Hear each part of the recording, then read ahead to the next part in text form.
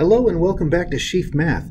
In today's lesson, we're going to be able to find missing angles in isosceles and equilateral triangles.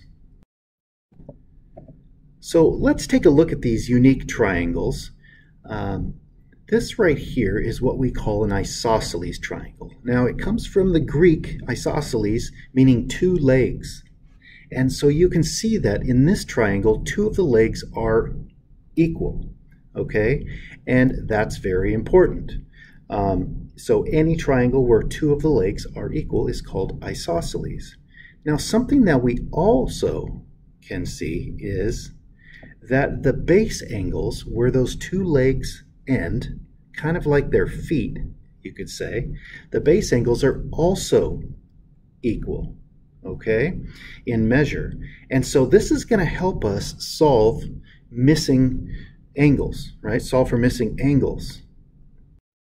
Now, there are all sorts of different isosceles triangles, shapes and sizes, and they're twisted around and turned, and so I just want you to be able to visualize those two legs and where their base angles are, okay? And you can see they're right there.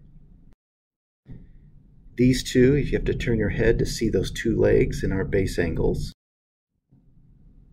Now, it also can be said that if you know that two of the base angles are equal, then the two sides that they are attached to are also going to be equal. Okay, so it works both ways. Now, this particular triangle is what we call an equilateral triangle.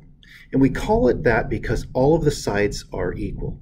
Now, it's technically in the isosceles family, but we rarely refer to it as an isosceles because it does have two legs that are equal, but it has, you could use any pair of the two legs to be equal. But in the equilateral triangle, all of the sides are equal in length and all of the angles are equal in measure. Okay? All right, well, let's look at some problems, all right? So suppose we have this isosceles triangle, and the question says, which two angles have the same measure? So looking at these, which ones? S, M, and R. Well, we know that the two legs that are attached to the base angles are going to be equal, all right? So M and R are the ones that are the same measure. S is different as far as we know. We don't have any proof that it's the same. All right, what about this one? This is an isosceles triangle. And which of the unknown angles is equal to 54? And so we're looking at either Y or X. Well, our two legs, where they go down to the angles, to the base, which is kind of an upside down, they're right here. And so Y is the one that is equal to 54 degrees, not X.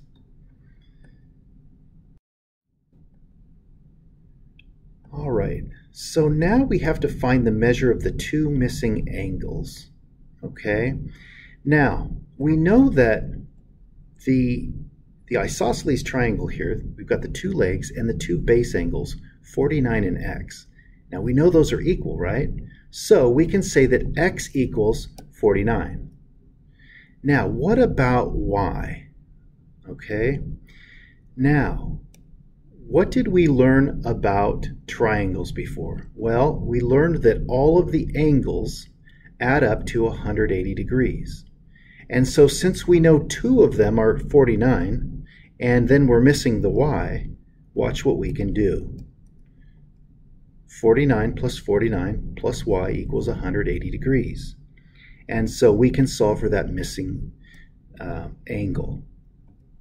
And so we just do a little algebra and subtract 98, and we get Y equals 82, which is the measure of Y. Okay? All right, let's take a look at this one. Now we have our isosceles triangle, and we're asked to find the measure of X. Well, This angle right here, 38, that is not one of the base angles.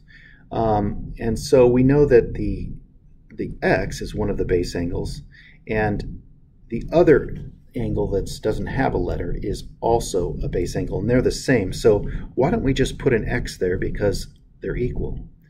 Now, because we add up all the like terms, we add up all of the angles to make 180 degrees, we add up 38 plus x, and then use a little bit of algebra to solve, and so we add like terms, subtract 38, 2x equals 142, and we end up dividing by 2, getting x equals 71 degrees.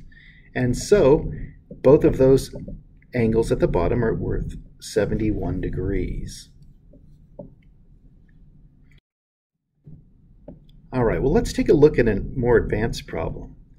So what you can see we have here is we have an isosceles triangle, and we have a missing value of x, and we have to find that. And we don't have any base angles. What we do have is the 112 at the bottom, okay? But it's on the outside of the triangle. So how are we going to find x when we don't have any of the angles inside? Well, what we're going to do is we're going to utilize this 112 degrees, okay?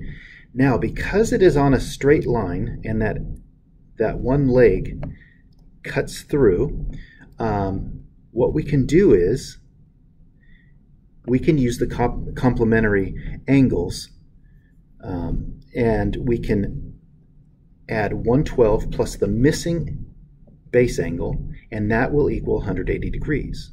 So what would A equal? Well, we just subtract 112 from both sides, and A equals 68.